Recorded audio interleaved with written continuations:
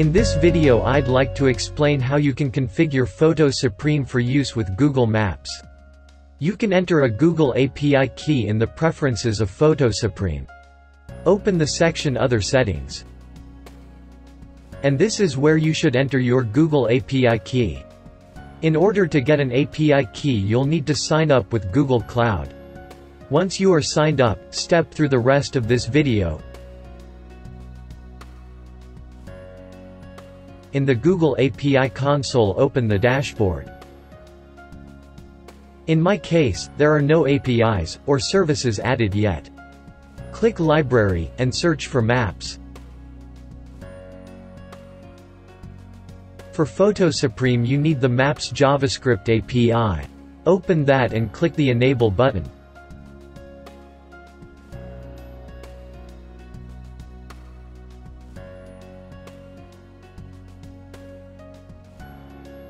Return to the list, and notice that the JavaScript API is now added.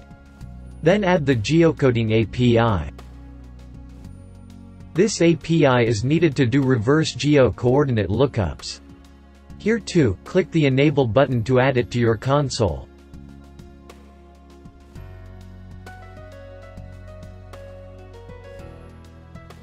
Both geocoding and Maps JavaScript APIs are now listed. In the details of any of the APIs you can click Credentials. That lists your API key. Click this button to copy the API key to the clipboard. Back in Photo Supreme, paste the API key to the field. And click OK to store the preferences. Now that you have configured the API you can start using it. To open the maps, click the button Geotag.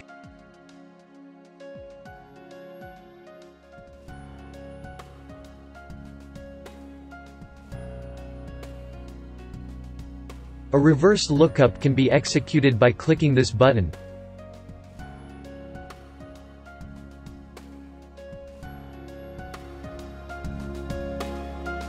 That wraps it up.